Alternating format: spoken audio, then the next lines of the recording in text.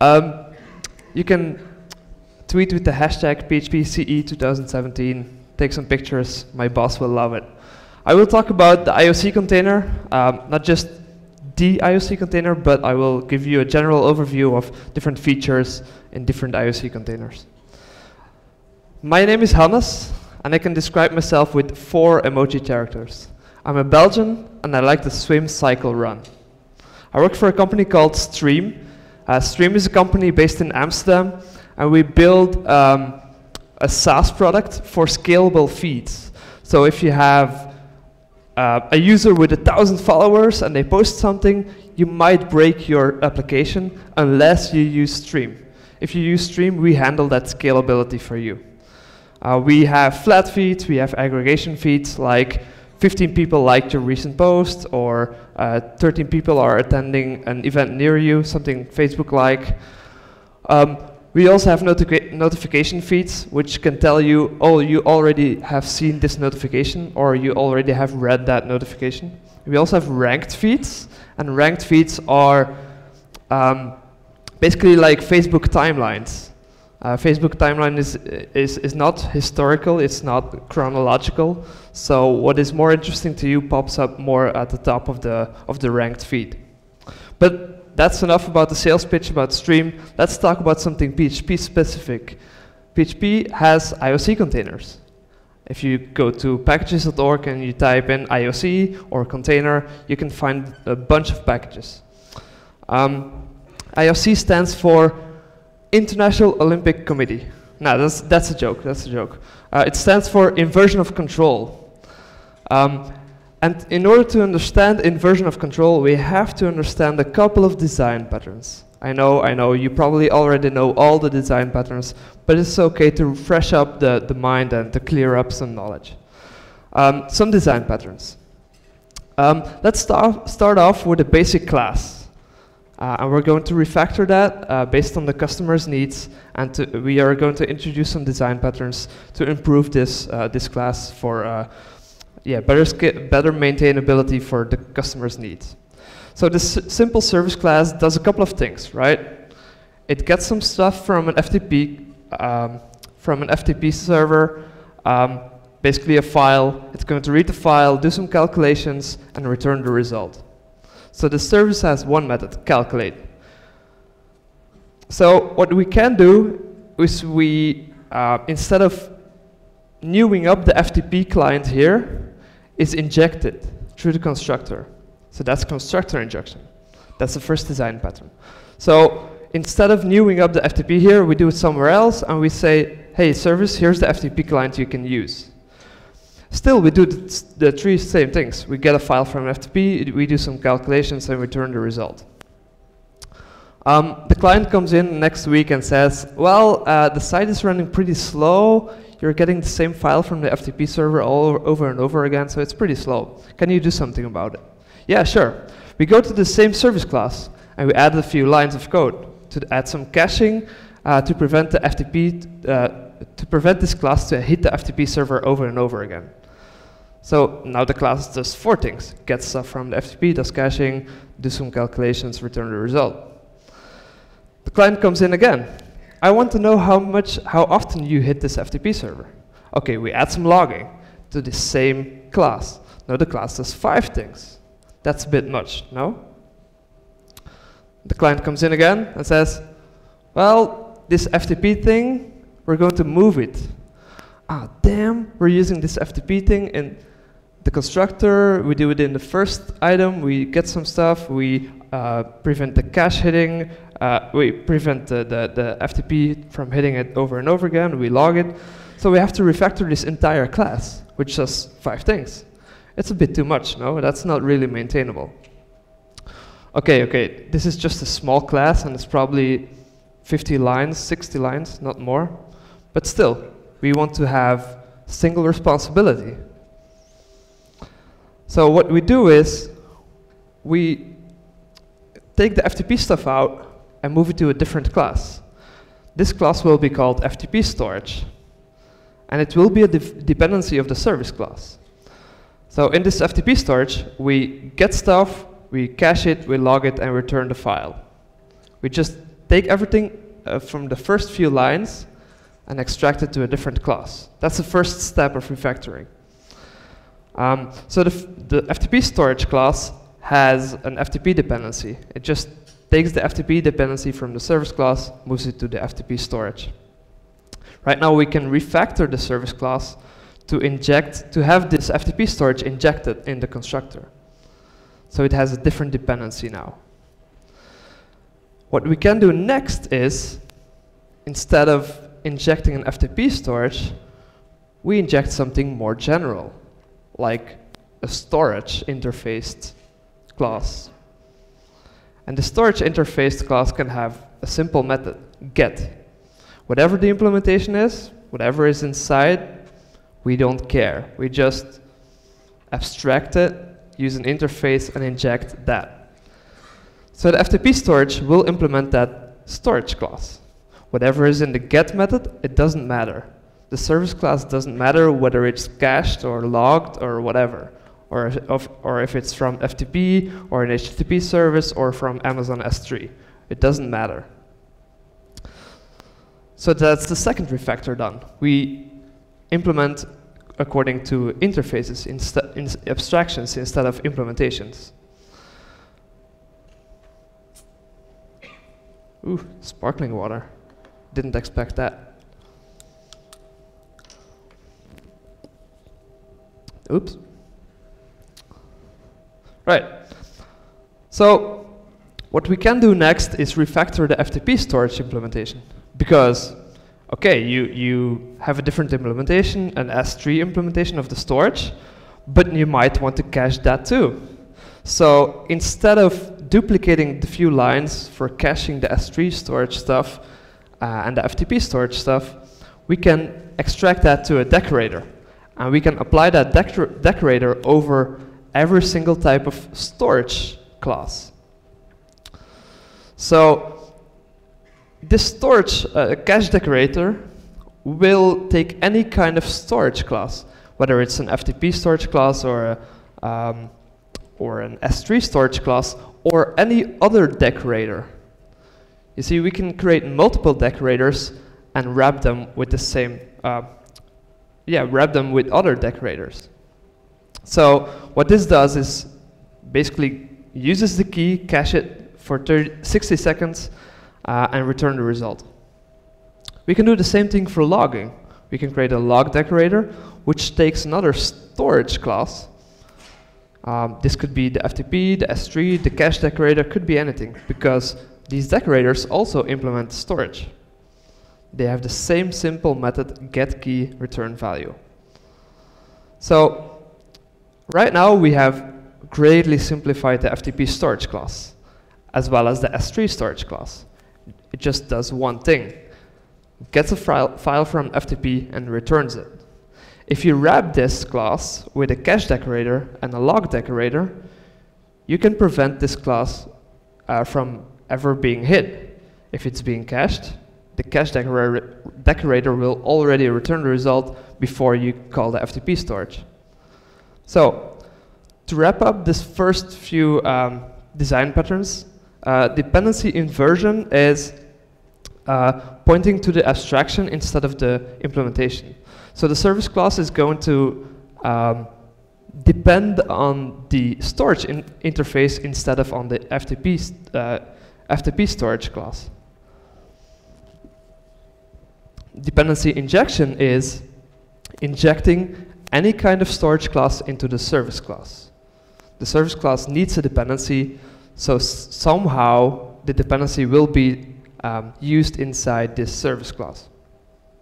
Inversion of control means you're not going to new up all those classes.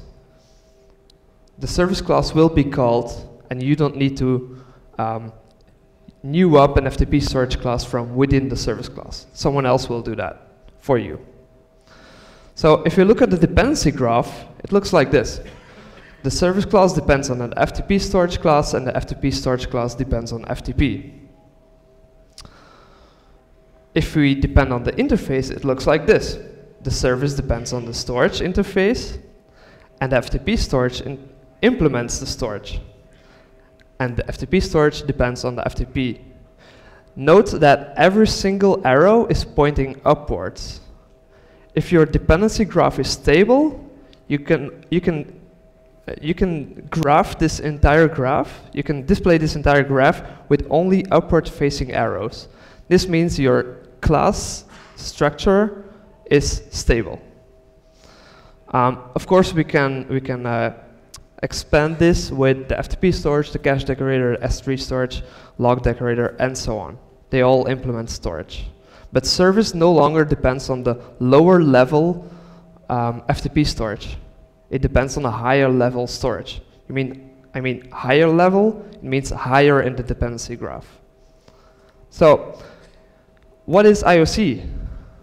If we need a new service class, you might be tempted to write this: new service, new FTP storage, new FTP.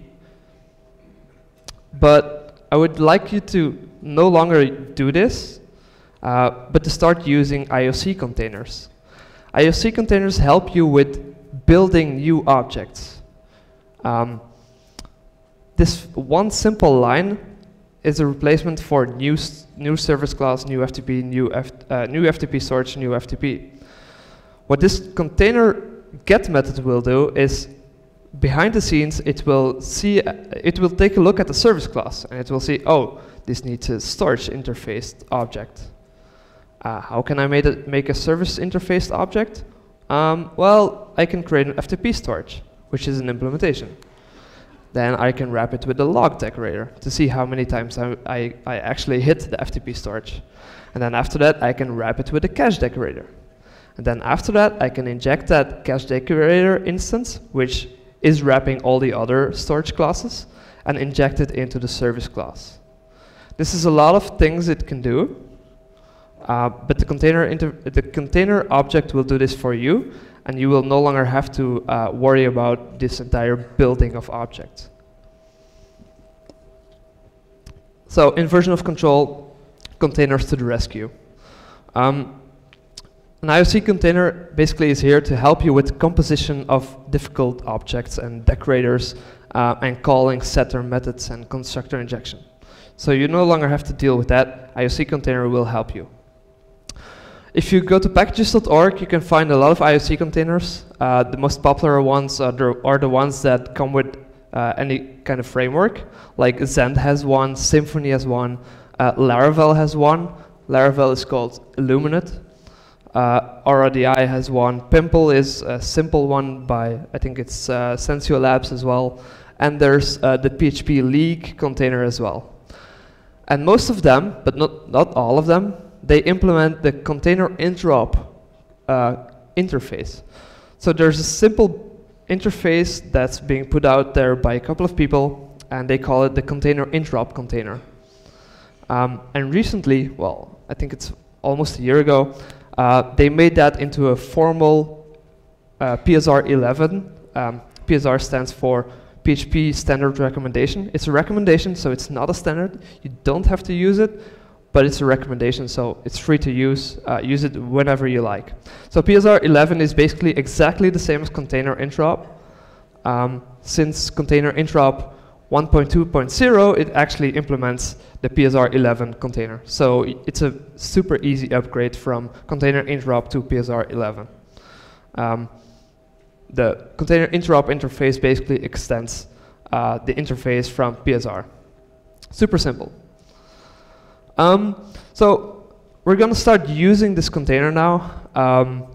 And without configuring it, some containers can already help you with building some objects. This is called automatic object resolution. Different containers or different documentation sites use different names for this, but I like to call it automatic object resolution.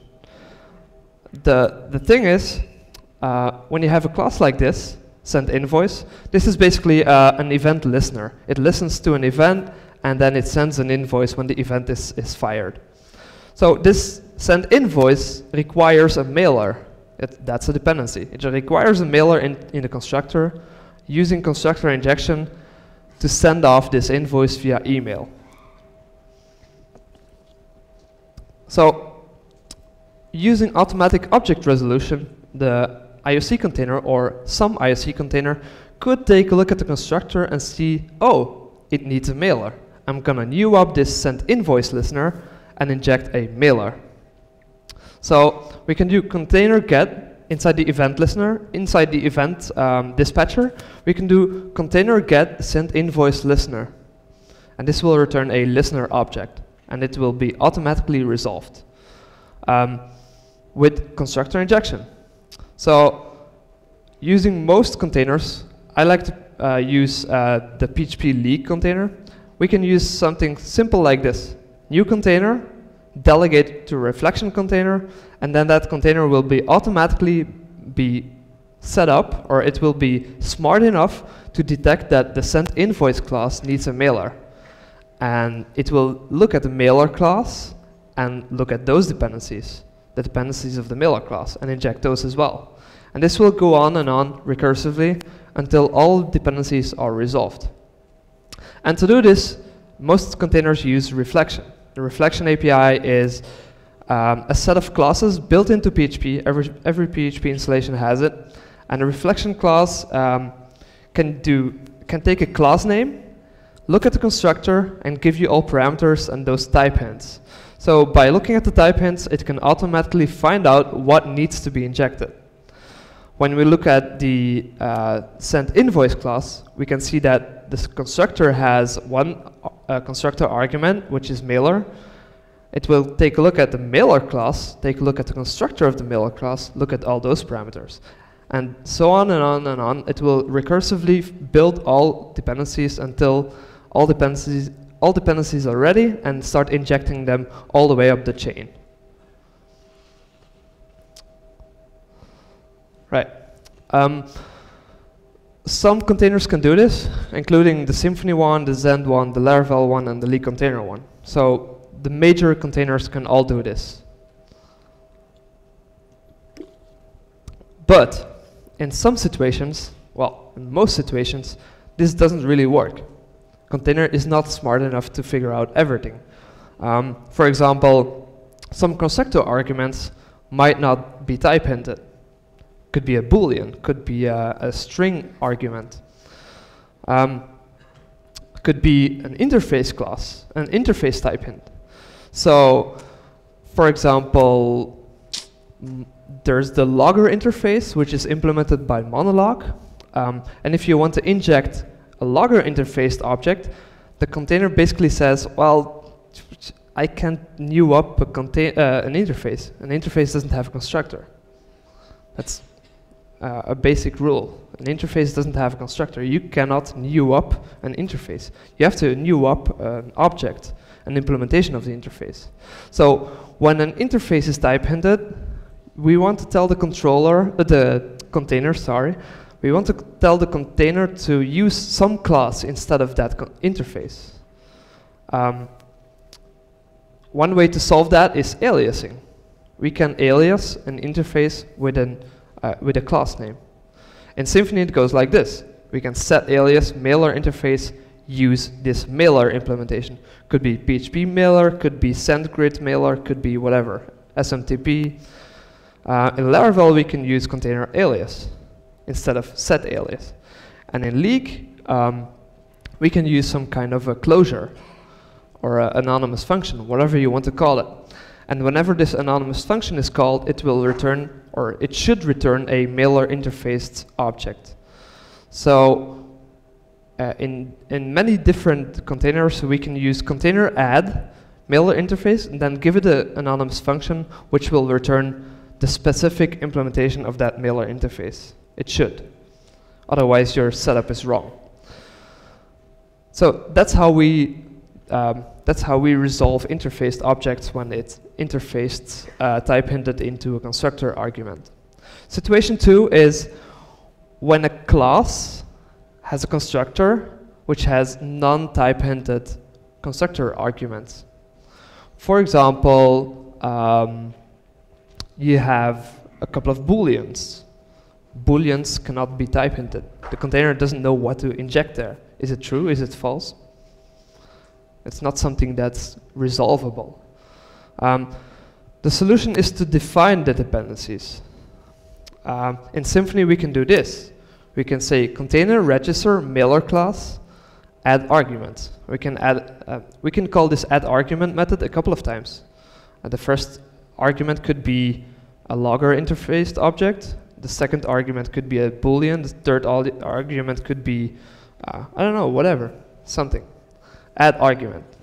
We can also make this, in Symfony it's called a parameter. So we can bind those parameters to the container as well. And we can inject registered parameters from the container. And Pimple, it goes like this. Pimple is a very basic container, but it's good. It's super fast. And we can use it in an array typed way. So we have array access on the container. We can do container set in an array kind of way. Mailer interface is anonymous function.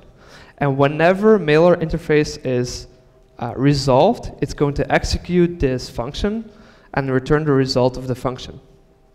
The returned object from the function will be the returned object from the container when you call a mailer interface object. The third situation, when we need to help the container. When a class is type hinted, always return the same object.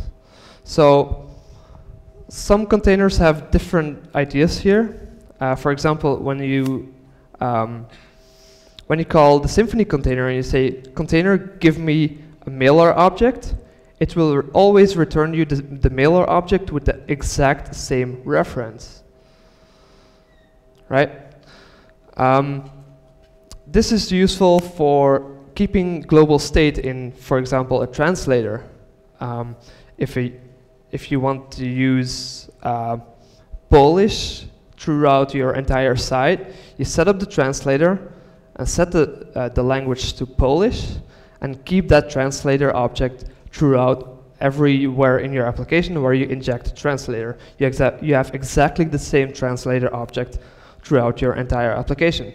You can use the same thing for views and sessions. Wherever you want to keep a global state and you want to share the same instance all over your application, you're going to share that instance. So sharing an instance is done in different ways. In the PHP Lee container, it's called container share. In Laravel, it's called container singleton, but it's basically the same idea. When you want to share the entity manager interface object, you always get the exact same doctrine entity manager. In Symfony, it's the other way around. It's shared by default. So you can call set share to false or set share to true to override that. So you can register stuff, an entity manager interface, and set share to false to make a new entity manager every single time you resolve one. Right? Situation number 4. For example, you have a file system interface, but in different controllers. You have, for example, a photos controller, a PDF controller, an image controller, an avatar controller. You basically want all of them to have a type hint file system interface, but you want them to point to a different folder. You don't want all PDFs to be mingled up with the images and the avatars, etc. So you want the same type hint, but you want to inject different objects. What you do then is something called, or Laravel is calling, contextual binding. In Laravel, you can bind different objects. For example, container bind file system photos, file system files, and those can all be file system interfaced objects, right? And then you can define when a photos controller needs a file system interface, inject file system.photos this time. What this does is when photos controller is being resolved and there's a file system interface in the constructor, it's going to use this tag fs.photos or this name to resolve a file system interface from the container, from itself, basically. So the container is resolving the photos controller and it's going to use itself to find the fs.photos dependency and inject that. So wherever the file system interface is type hinted in the photos controller, could be the first constructor argument, could be the second, could be the fifth constructor argument. But when it's type hinted as file system interface, go look in the container in yourself for the fs.photos dependency. And then it's going to use this binding, the fs.photos, call disclosure, get the file system interface object, and inject that at the correct parameter. Whether it's the first or the second or the fifth parameter, inject that over there. So this is called contextual binding. The fifth situation is when you are resolving something, but you want to do some extra work, right? You don't want to just inject a dependency, but you want to call some extra methods on it. You want to configure it some more. For example, you have an entity manager from Doctrine, and you want to set up some model listeners. The solution is to use container events or inflection or hooks. Different containers use different vocabulary here. In Laravel it's called container events, in Lee container it's called inflection, somewhere else it's called hooks. In Symfony I think it's called register methods or something. But I'm going to show you the example with PHP League here. In PHP League it's called inflection. So we want to tap into the resolving method of the container. So whenever the container is resolving an entity manager, before you pass on the entity manager to wherever it's called, wherever it's needed, we're going to do some extra stuff here. And we're going to give it an anonymous function which takes this entity manager and does some more stuff. For example, the entity manager, we can get the configuration, get the entity listeners resolver, and register a new model listener. You can do this wherever you want. You don't have to do this wherever when you new up an entity manager. Could be defined somewhere else. Could be defined in a package that's included with Composer. Doesn't really matter. So you're going to call the container and say, whenever someone is resolving the entity manager, do this stuff first, and then pass on the entity manager. In Laravel, it's called container events, and you can call it with container resolving. You don't have to pass in the class name, because it's going to look at the first argument of the anonymous function, and whenever the type matches, it's going to call this anonymous function. I personally use this for injecting some application stuff. Could be the environment, could be a logger, whatever. So when I type hint something or implement the environment-aware interface, I'm going to set the environment interface. I'm going to set the environment name. So your environment name could be dev, local, staging, production. I'm going to set it in the object because I might need it in that object. So I also have a trait which implements it, and the trait has one method, well, two methods, but one is private. I'm going to set or inject the environment name. And then I'm going to use container events to set the environment name, setEnv, whenever an environment aware is being resolved by the container. So wherever I implement this environment aware interface, I'm going to inject something from the environment variables. So I'm going to use appEnv here, getEnv, appEnv, to inject it wherever I need it. This is useful to quickly inject stuff.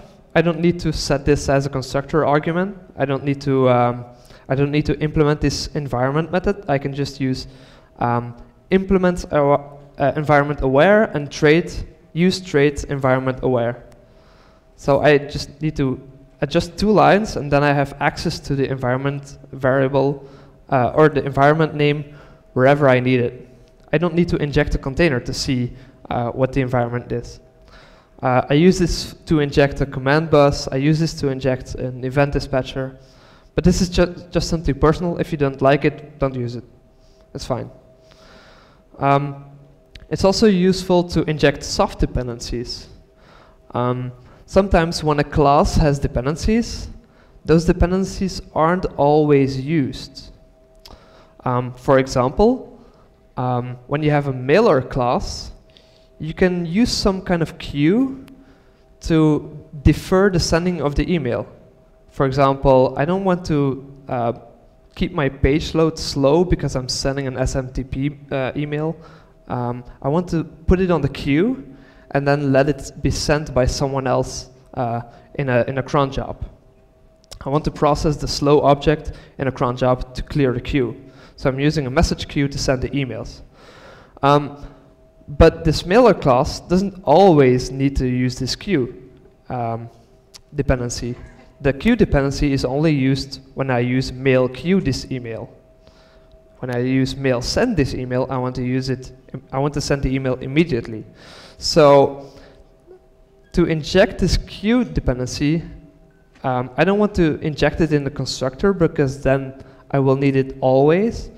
But I want to set some kind of way for the mailer to resolve the queue whenever I need it. So I set an anonymous function. I let the mailer know what anonymous function to call to resolve this queue interfaced object. Instead of injecting the container, instead of injecting the container, I'm injecting an anonymous function, which is it's free. It doesn't take any memory. It doesn't slow down your application. It doesn't make your mailer class dependent on the container. It's just a simple anonymous function which sits there. And whenever the mailer needs to queue something, I can call this queue resolver anonymous function, and I hope it returns a queue interfaced object. So it's useful for injecting stuff like environment name or a command bus or the event dispatcher. It's also useful to inject soft dependencies when they're not always needed. And it's also useful to set configurable values. For example, when I have a validator class, and whenever the validator class is being loaded, I want to set the allowed file types. This is method injection. I want to set the allowed file types, but instead of injecting the config class into the validator, I'm going to set the allowed file types with this method injection using a container event. So I talked about binding, aliasing, method injection, but where do we put all this? Basically, the answer is it depends. What framework are you using? If you're using Symfony, you can put it in config files. You can put it in PHP files.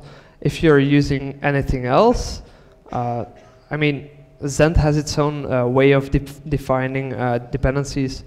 But if you're rolling your own and you're using the Lee container or whatever container somewhere else outside of a framework, you can use this container interop. Remember container interop, the interface for the container? They also have a package called container interop service provider, which is a class you can register. And the class will be called by the container to find all the dependencies. So that's one way to put all the dependencies or the configuration into separate classes so they don't mingle up with your application bootstrapping. It's similar to Lee container. They also have service providers, but they're not interoperable yet. I hope they will be interoperable someday. And Illuminate container, the Laravel container, also has a service provider kind of class. For Symfony, I already told you, you can use configuration files, you can use factories. Whatever your framework has, look it up. What's the default behavior or the default best practice for this framework? to put all this binding stuff. Right. I taught you about binding stuff and aliasing stuff, but now I want to talk about how to use this, basically. Right? Container is useless if you're not using it. Just registering everything is not the end goal. The end goal is to use it. Preferably, only use a container as a service locator. In Symfony, it's called a service locator in a couple of situations. Could be a factory. A factory is something that gives you a configured object. Could be an event dispatcher, could be a router, could be a command bus. Basically, in a few different places, and this is what unifies all these things, they don't know yet what they're going to call. You can configure some event listeners, but you don't know yet, you don't have to new up those event listeners. You don't have to new up HTTP controllers in the router yet. Let the router new up the controller whenever it is called. Let the event dispatcher new up a listener whenever the listener should be called. So only in those situations I would prefer to use the container.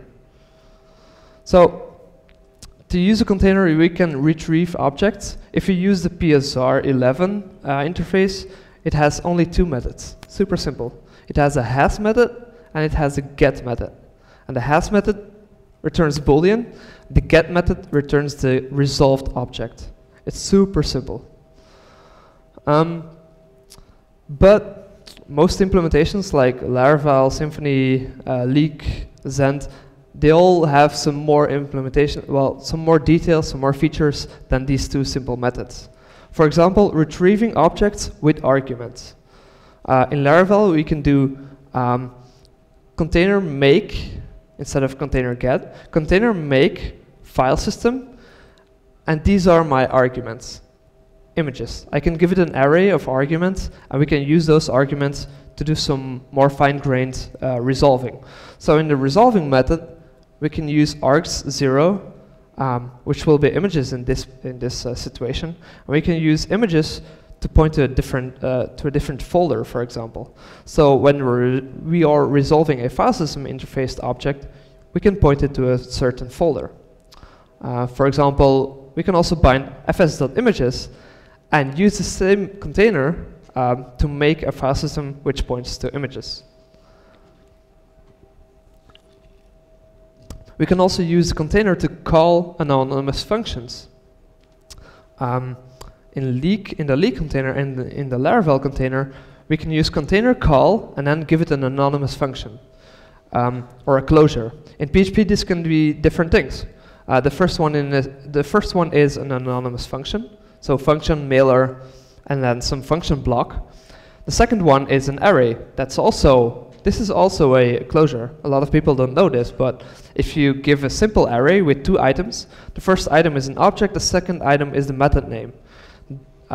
This will be the exact same thing as writing an anonymous function. Basically, we're going to call, if you use call underscore user func, and then pass this simple array with these two items, then we can call this like an anonymous function. The third one is the same thing. Listener : handle. What this is a static method handle on a listener class. This is the same thing as calling an anonymous function with call underscore user func. So we can use this, and the container will take a look at the function arguments and try to resolve those arguments in the same way as it resolves dependencies of a constructor. So it's going to use reflection function, which is the same thing as reflection class, but for a function, and it's going to take a callback and take a look at all the parameters. So you can loop over all parameters and see what type hints there are. In Laravel, we can even do container wrap and then give it an anonymous function with multiple, which can have multiple arguments, and then it will return an anonymous function. It's a tongue twister. An anonymous function without any arguments. So when you call func without any arguments, it's going to call the container. Well, it's going to ask the container to call the wrapped anonymous function. And the implementation is super simple. Wrap, get a callback, wrap it in a new callback without any arguments, and use the container this callback. Super simple. One more feature I want to talk about is tagging. In Symfony, this means something else than in Laravel, so I'm going to stick with Laravel. Tagging means, in Laravel, to give something a tag, so you can use one tag to resolve multiple objects. For example, I want to tag fs.images and fs.pdfs and all other fs dots something with file system. So I can use the container tagged file system to get all the bound, the bound objects which are tagged file system. And then I can loop over all file systems, for example, to clear them or to truncate everything. Could be something useful. Let's see, we still have 14 minutes, so I'm going to use the bonus slides as well. Lucky you. I want to talk about solving circular dependencies. Can you show me the sign again, please? Nope. Solving circular dependencies. For example, you have a mailer class, which depends on a queue. Thanks. And you also have a queue, which depends on mailer. This is a bit tricky. When you try to resolve either one of these with the container will say, I'm kind of stuck in a loop here, so I need some help. The mailer depends on the queue, and the queue depends on the mailer. One way to solve this is, we've already seen this, is to make one of those two dependencies, convert them into a soft dependency. So instead of having the mailer depend on the queue, having it soft depend on the queue. We've seen this before. We can inject a queue resolver into the mailer, and this way we can resolve either the queue or the mailer. And when we resolve the queue, it's going to already resolve the mailer and inject a queue resolver into the mailer and inject the mailer into the queue. It's kind of hard to follow, but basically we turned one of the dependencies into a soft dependency, and then it's going to resolve anyhow, in any situation. So we can set this up like this. When we get a queue from the container, it's going to inject a mailer, but before it's going to resolve the mailer, it's going to inject an anonymous function which can be called. It's not being called yet. It can be called by the mailer when it needs the queue. And then the queue has a reference to the mailer, and the mailer has a reference to the queue. So it's a circular dependency which is eventually resolved when the mailer needs the queue. It's not being resolved when either one of those objects is being resolved, but it is being resolved as a circular, as a circle of dependencies whenever the queue resolver has been called. Cool. Let's recap. I talked about using a container. You can use any container you like, whether it's the Laravel container or the Symfony container or Zend or AuraDI, or there's so many containers out there. But I like to use some of the big containers like Leak, Laravel, Symfony, and Zend because they have reflection. Reflection allows you to have less wiring up. If you use the correct type hints and you don't have too many constructor arguments, you can let the container auto-resolve most of your classes. But in most cases, it doesn't work for every single class in your application, granted.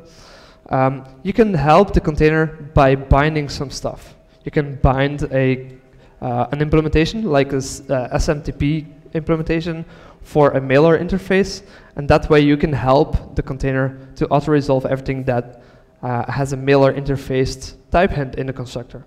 We can also call some code with container get or container has. You can also use container call to call anonymous function and automatically inject method argument. And then as bonus slides, I also showed you how to use method injection combined with anonymous functions to resolve circular dependencies. All right, thank you.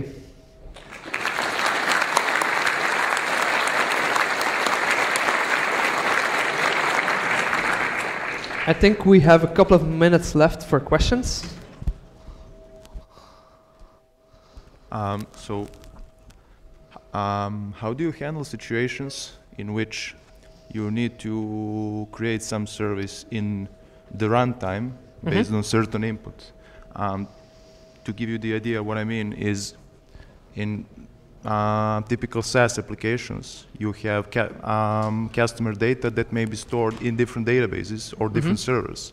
And for example, for the DBL service, you need to create it and configure it based on some input based on the customer that is using your application at the moment. So which approach do you use for that? Because so you cannot predefine that service in the container, right?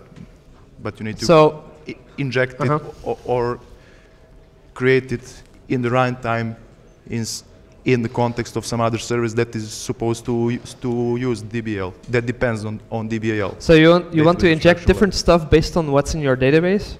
Is that your question? Yeah. Okay. Yeah. You can wrap that. You can make your own solution, maybe a factory which takes a database. Factory as a service, for example. Yeah, that's possible. Approach. Everything is possible. I just showed you whatever is possible with a container. You can use the container in a factory. You can make different constructs. You can use the container inside a binding closure. Yeah, Sorry? but at the same time, avoiding service location as an anti-pattern. I don't want to inject the entire container in my service and then obtain database or make database. I would only inject a container. I would only inject a container in something like a factory. In something like a factory, exactly. Yeah. Okay. Okay. Thank you. More questions? Yeah. You want me to throw it? Thank you. Yep. Thanks for the talk. Hi. Hello. I'm Hugo from Sensor Labs. Question is, I would like to see information about in Laravel or Leak. Do they have sort of container compiling and dumping to PHP code? Because as far as I can see, I imagine that the runtime can be quite expensive if you use the containers like Leaks and Laravel. Do they have optimization processes for optimizing the container just before runtime, before asking for services? Sorry, I didn't quite. The question is, do Laravel and Leak containers have like Symfony processes to compile the container, optimize the container, and dump? Yeah, so Symfony has a way to compile all dependencies and store that into cached files, so it's way quicker. I don't think other containers have that, so that's one of the benefits of using Symfony, because it's way quicker in production. It takes a bit of setup to use it in development without caching. But yeah, Symfony has a big benefit over others compared to on the compiled side. So on production, it's a bit faster using Symfony, but it takes some setup. Cool, thank you. More questions? Yeah. Yeah, so the reflection API is really convenient, but what do you think about the performance? Is this something that we need to worry about? A lot of people say reflection is slow, but it's actually not. I've run the benchmarks, it's not slow. It used to be slow on PHP 5, I don't know, 2, 3, but it's not slow. If you really want to be sure, go ahead, wire everything manually in config files and use the Symfony container to compile it. But I guarantee you that reflection is not slow. If you set it up correctly, reflection is not slow. Okay, thank you. Next. No one? Okay, can throw it to me. All right, thank you.